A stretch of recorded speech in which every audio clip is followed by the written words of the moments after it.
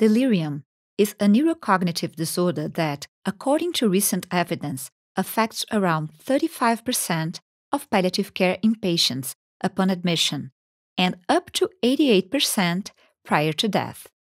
The presence of delirium is also a predictor of adverse outcomes associated with increased short and long-term mortality and prolonged ICU length of stay. Patients with delirium present with attention and awareness deficits, which develop over a short period of time and tend to fluctuate during the course of a day. This is accompanied by other cognitive impairments such as memory deficit, disorientation, or impairment in language, visuospatial ability, or perception. They can also either be hypoactive or hyperactive, and this distinction directly impacts treatment. Now, imagine you are working in the ER when an 88-year-old female named Rose is brought in by her daughter. The patient's daughter tells you that the patient has refused to eat for the last day or two and is abnormally agitated and disoriented. What would be your first steps in providing care for this patient? The first question you should ask would be, is delirium and agitation a sign of serious illness? When you examine Rose, initial assessment must focus on evaluation for hemodynamic and respiratory stability. A very sick, critically ill patient can present with agitated delirium as a predominant symptom. Vital signs, including temperature and point-of-care serum glucose, should be obtained as soon as possible. A delirium workup usually includes blood cell counts, electrolytes, kidney and liver function, cultures, and a toxicology screen. Be sure to include a brief neurological examination with a follow-up CT scan if there is any focal neurological deficit. The ultimate priority in your treatment of any patient should be to align your plan of care with the patient's priorities and goals of care. Patients with terminal illness require a unique plan of care which will be discussed further in later lessons. The second question you should ask would be, is the agitation caused by severe pain or discomfort? If the patient is verbal, ask about physical symptoms and emotional and spiritual distress. Scales such as the Behavioral Pain Scale or BPS and RDOS can help identify suffering in a nonverbal patient. Non-purposeful movements, grimacing, look of fear, and increased heart and respiratory rate can suggest uncontrolled symptoms. Pain, dyspnea, constipation, and urinary retention are common and treatable triggers for agitated delirium.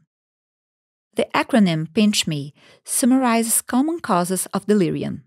It stands for pain, infection, nutrition, constipation, hydration, medication, and environment. When we consider medication, know that starting a patient on medications such as opioids and diazepines can cause delirium. Similarly, the abrupt suspension of a drug that the patient uses chronically can induce delirium and abstinence symptoms. So, how do we treat delirium? The treatment of delirium is aimed at reversing the underlying condition. Up to 50% of delirium is reversible in a hospital setting. For example, our patient Rose had severe pain in her lower abdomen. Focused ultrasound confirmed urinary retention, and a urinary catheter was placed. Rose urinated 850 milliliters in 5 minutes, and agitation resolved, but she was still confused.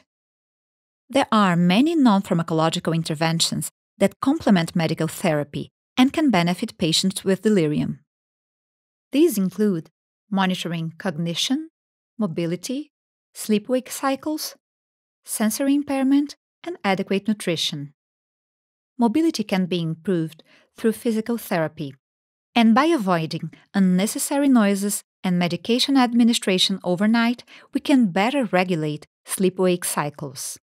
Visual and hearing aids can reduce sensory impairments. Overall, the key takeaway here is to be sure to utilize all your tools as a clinician, rather than solely relying on medications. Rose's urinalysis and cultures confirmed a urinary tract infection that was treated with antibiotics.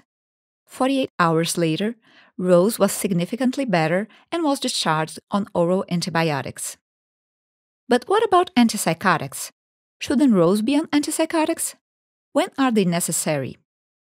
Drug treatment in delirium is aimed at reducing distressing symptoms such as dangerous agitation and hallucinations. Antipsychotics alone do not reduce delirium severity, resolve symptoms, or alter mortality. Ultimately, they have no role in the treatment of hypoactive delirium. In severe agitation, haloperidol can be used in low doses of 1 to 2 and up to 5 mg, oral, IV, IM, or SC.